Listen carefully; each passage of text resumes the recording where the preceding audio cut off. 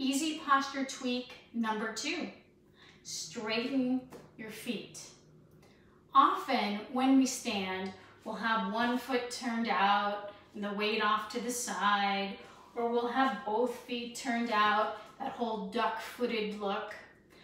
And that changes how the posture of the pelvis, the tilt, and the orientation of the hip in the pelvis, and then how we move from that position. So we want to set ourselves up for success, and that starts at the ground, at the feet, and we want to have both feet pointing straight ahead.